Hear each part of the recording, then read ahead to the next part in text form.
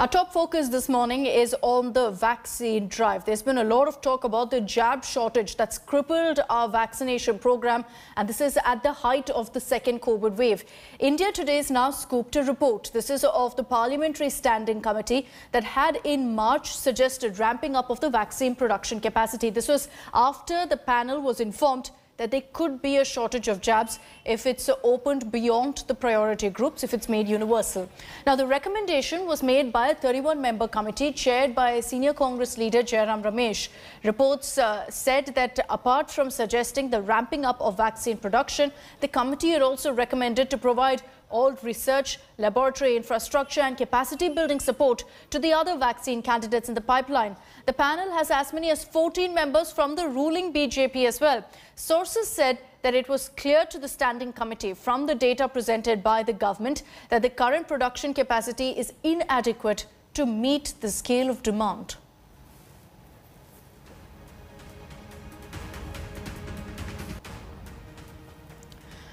Meanwhile, Maharashtra and Delhi have both put up their hands, saying that there's no Covaxin available to vaccinate those between the ages of 18 to 45.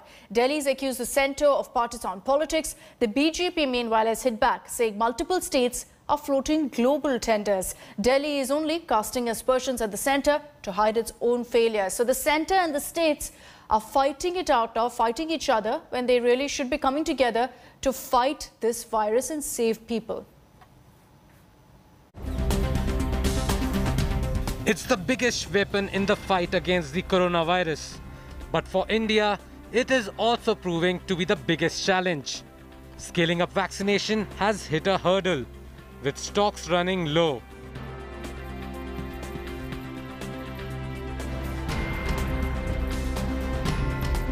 In the national capital, the stock of Covaxin for those between 18 to 45 years of age has completely finished.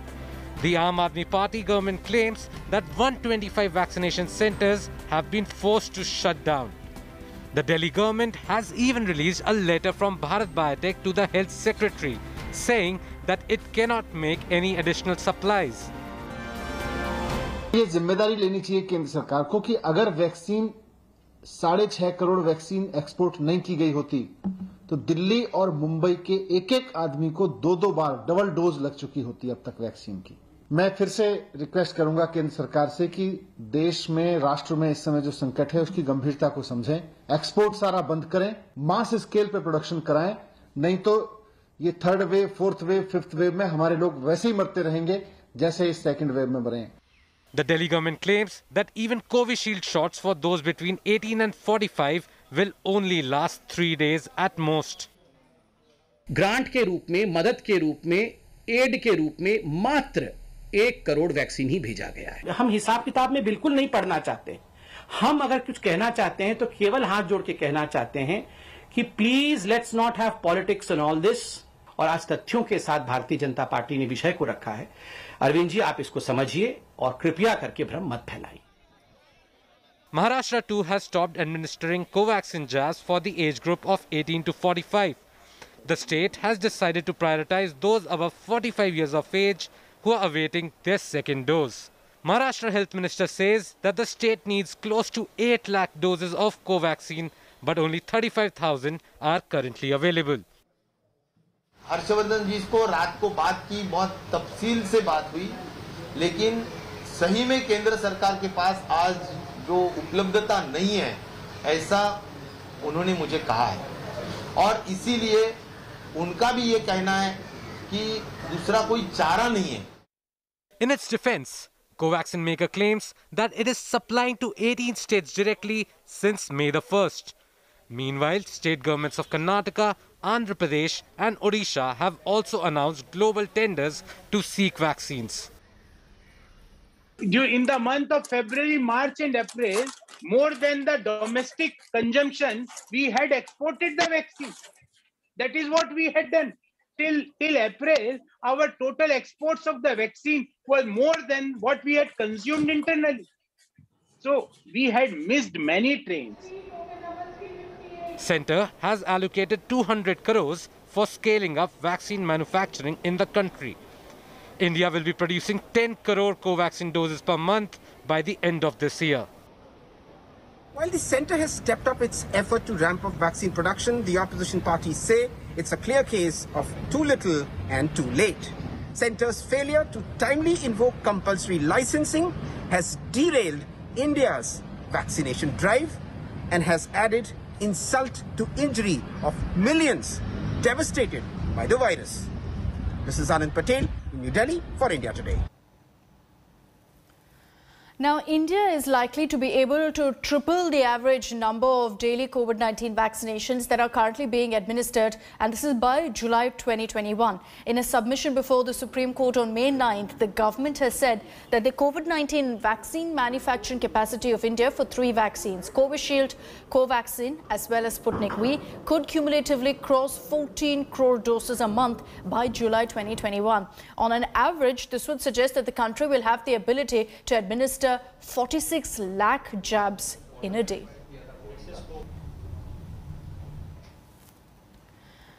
In a major boost for also the vaccination drive, kids between the age group of 2 to 18 also could very soon be eligible for the vaccine. Subject expert committee has recommended that Bharat Biotech be granted permission now to conduct phase 2 as well as phase 3 clinical trials of Covaxin on children from the ages of 2 to 18.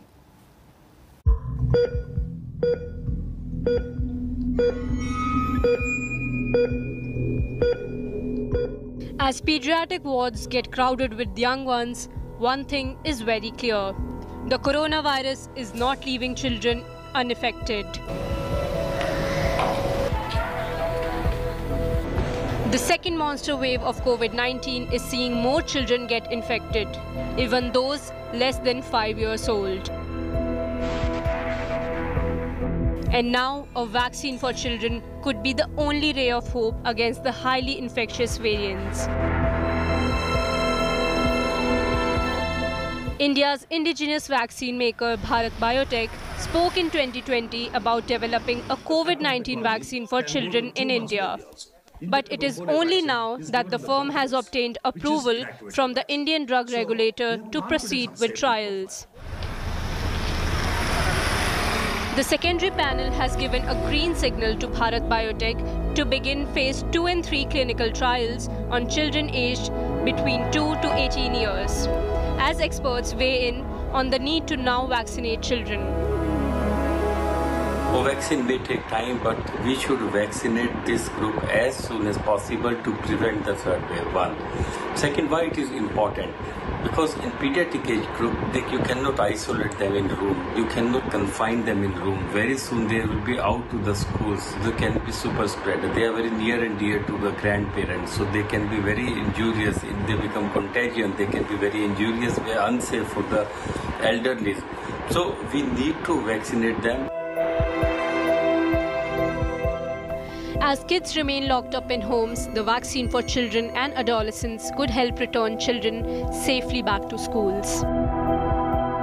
This is more to have a final, final fight against the COVID, because children can be involved in transmission, and by doing so, we can safely open up our schools and the other activities which children have not been able to do, like camps and sports and other gatherings which they have not been able to do. So that will be a huge boost. Please give it to your children as and when this is offered and the scientific world clears it off.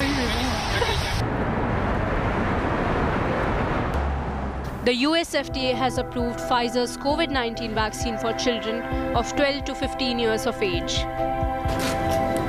Pfizer has also asked the UK drug regulator to give a go-ahead to vaccinate the kids in UK.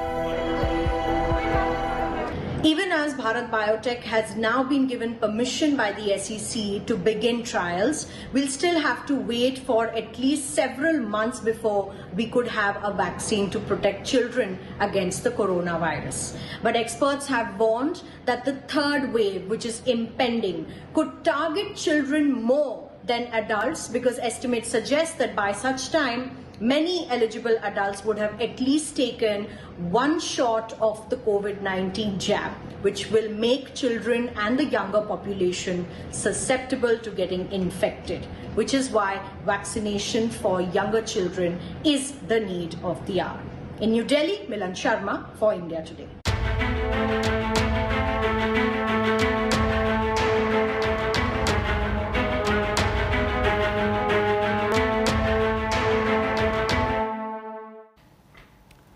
And expect big news coming in from the courts today, because a Delhi court will be pronouncing its verdict on accused Navneet Kalra's anticipatory bail plea. The verdict is expected to come at around 10 this morning. Last evening, the additional sessions judge Sandeep Garg reserved the order of both the prosecution and defence at length. During the hearing, Kalra's lawyer made a shocking claim, saying that police personnel, politicians and judges were among those who had purchased oxygen concentrator units from Navneet Kalra.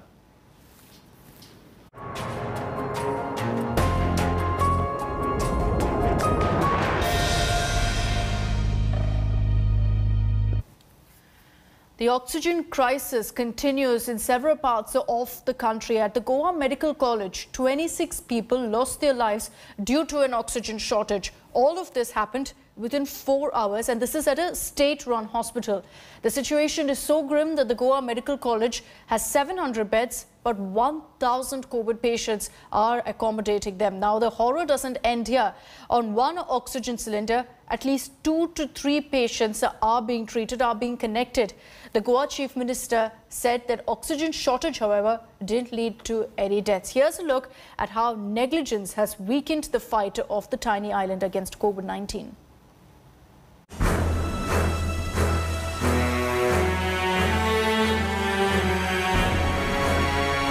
People lying on floors, being given oxygen, the space between beds taken up, the corridors too.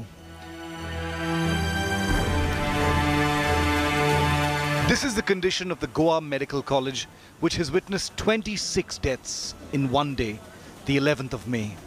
When Goa Chief Minister Pramod Sawant visited the hospital, people broke down. What could he do but promise to look into the tragedy?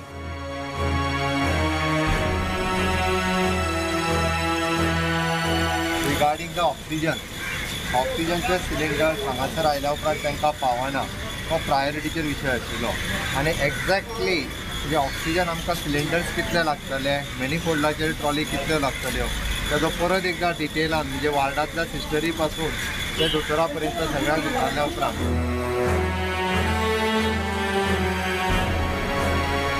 The situation is grim in the coastal state. In just one of its hospitals, the Goa Medical College, there are 700 beds accommodating 1,000 COVID patients, a shortage of 300. On one oxygen cylinder, at least 2 to 3 patients remain connected. Looking at this dire situation, the Goa bench of the Bombay High Court has demanded answers from the state government. Ironically, the government says there's no shortage of oxygen. The Dean of the Goa Medical College has informed the court that they are not able to use high-flow nasal oxygen machines, as it just does not seem right that one patient gets more oxygen while others don't. The hospital needs thousands of oxygen cylinders every day but gets only half. There are at least 72 trolleys of oxygen needed. Each trolley has 48 oxygen cylinders, but only half are ever received. Patients on higher floors of the hospital building do not get oxygen properly, as most are consumed in the lower floors. The situation is going out of control, and situation has not just gone out of control, it has been just ignorance and negligence of Mr. Pramod Sawant, Chief Minister of Goa, and Mr. Vishwajit Rane, Health Minister of Goa. Facility जो देनी चाहिए अभी तक तो provide नहीं किए, लेकिन एक बात बोल रहा हूँ, डॉक्टर सिस्टर जितने भी मेडिकल स्टाफ है वो एक्सेलेंट जॉब कर रहे हैं लोग, अपने दिन रात मेहनत कर रहे हैं. जितना लिमिटेड सोर्सेस में उनको मिला है उसी में लोग अपना 100% दे रहे हैं, तो उनको उन पर ब्लेम नहीं कर सकते हम लोग, क्योंकि हमको गवर्नमेंट को आगे आके मैक्सिमम जितना हो सके अपने देना 100% देना चाहिए था, वो नहीं दे रहे.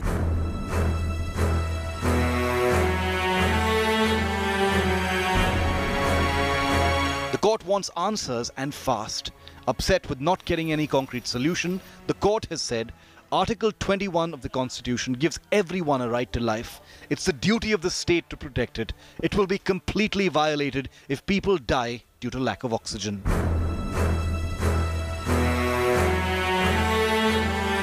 While the government says there's no lack of oxygen, the local Sikh community, famous for its oxygen langars across India, has a different tale to tell. हमारे पास में अभी उसको टाइम लग रहा है सोर्सेज के लिए और जितना हमारे से हो रहा है ऑक्सीजन सिलेंडर मिल नहीं रहा है। हमारे पास सिलेंडर हमने रेडी रखा है मगर अभी ऑक्सीजन हमारे को भी नहीं मिल रहा। हम दे रहे हैं, हमारे सिलेंडर कुछ चल रहे हैं। The Goa government says that there is no dearth of oxygen. What they are facing is logistical issues. The High Court has ordered the authorities to sit together and sort out these issues and to make sure that there is no death in Goa because of dearth of oxygen. With Harish Walvikar in Goa, Vidya in Mumbai for India Today.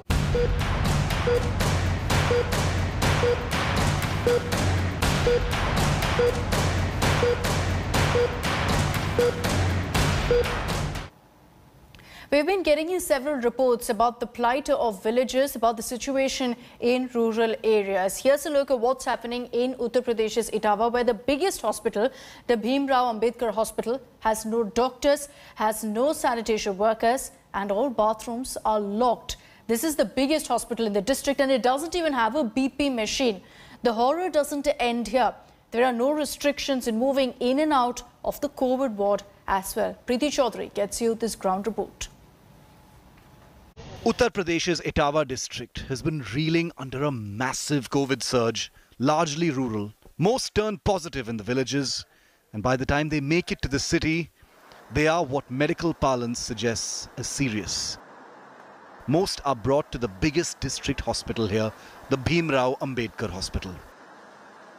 The 100-bedded COVID ward here is a free-for-all. No isolation, no security, just no one from the authorities, especially no doctors, and horrifying that there are no bathrooms. एक तो ग्रामीण लोगों के लिए दवा provide कराएं, दूसरा उनको जो टॉयलेट बाथरूम है वो प्रोवाइड कराएं। मेरी माँ बीपी के पेशेंट हैं, तो मैंने उनको कल परसों बोला भी था कि मुझे बीपी की उनकी दवाई देनी रहती है, तो मैंने और डॉक्टर से कंसल्ट किया तो उन्होंने मुझसे बोला कि एक बार बीपी आप चेक करा के उनको दवाई दीजिएगा, क्योंकि इस टाइम बहुत सारी ओवरडोज दवाइयां हो जाएंगी तो दिक्कत हो जाएगी। तो मैंने पता किया तो यहाँ पे बोला गया कि यहाँ बीपी की मशीन नहीं है। 8 दिन से पोछा नहीं लगा, झाड़ू लगती है बिल्कुल साइड से, वो भी बैठ के नीचे पोछा, वो झाड़ू भी नहीं लगती है, वो भी आप पैर से ऐसे बोलती हैं कि सामान ऐसे निकाल के बाहर दीजिए। We could walk in easily. No one stopped us. And remember, this is a COVID ward. We could only see attendants in charge. All bathrooms were locked. Mounds of garbage lying inside the COVID wards. Not a doctor in sight, but too many angry attendants. Injection जब 20 बार का हो तब लगाने आते हैं doctor, वो भी कह देते 8 बजे का टाइम है, 8 बजे आऊंगा, और बीच में कोई सुविधा नहीं, कोई कुछ नहीं है यहाँ।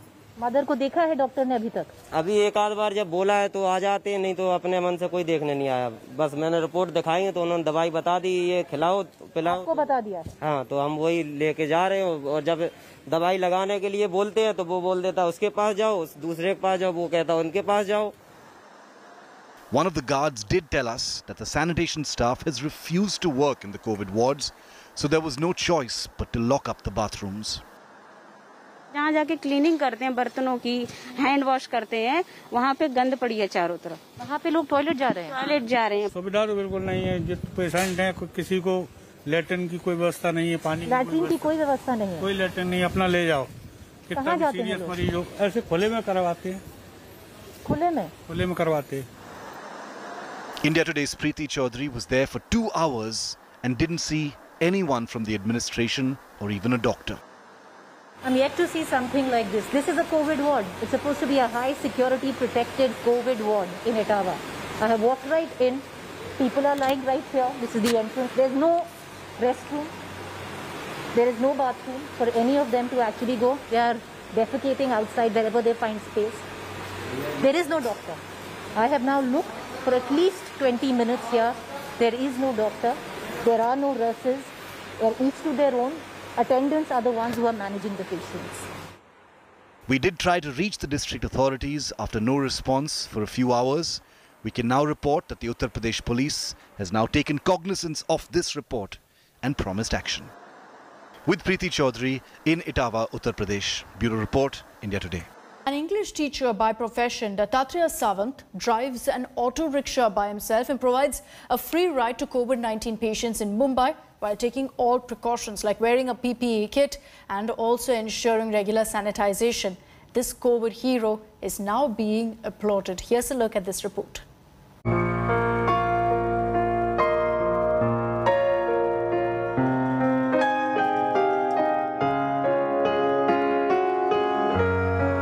The board on this auto rickshaw says COVID patients are helped for free. The driver of this auto is Dattatreya Sawant.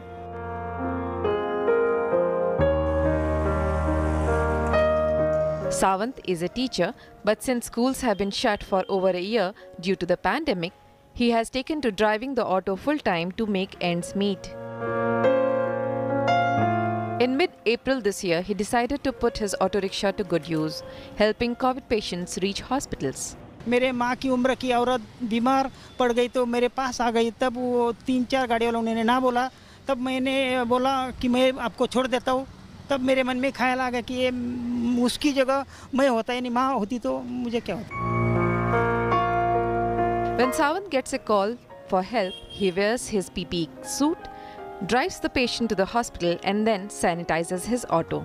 Hand sanitiser और दूसरा अंदर भी है वो लिक्विड होगा नहीं गाड़ी सैनिटाइज करने के लिए। साथ साथ मैंने टेम्परेचर गन भी रखा है टेम्परेचर देखने के लिए, और ये ऑक्सीमीटर भी रखा है कि उसके सहायता से हम मेरा ऑक्सीमीटर यानी ऑक्सीजन लेवल चेक कर सकता हूँ। यानी तो कोई भी मेरे मन में डर न रहा, इसलिए सब मैं रखता हूँ। बाद में किट का भी इस्तेमाल मैं करता हूँ, जब कॉल आता है तब तुरंत किट पहन के उनके पास जाता हूँ।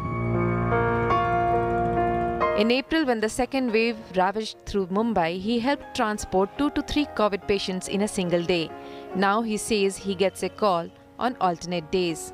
देखो अभी कोरोना है तब तक तो मैं चलाऊंगा, फ्री में लेके जाऊंगा, लेकिन कोरोना खत्म होने के बाद मैंने ऐसा तय किया है कि रात 10 बजे से 5 बजे तक, यानी शाम को रात बजे से नाइट को 10 बजे से 5 बजे तक मेरा ऑटो जो पेशेंट है सब टाइप के पेशेंट के लिए मैं फ्री राइड करूंगा। Post COVID, Sawant plans to keep his auto rickshaw as a free ambulance service. India Today salutes Sawant for his selfless service. Vidya in Mumbai for India Today. With that, I'm slipping into a short break here on First Up. As always, for all the top headlines that we're tracking this morning here on India Today, you can log on to our website, indiatoday.in. You can also download the India Today app.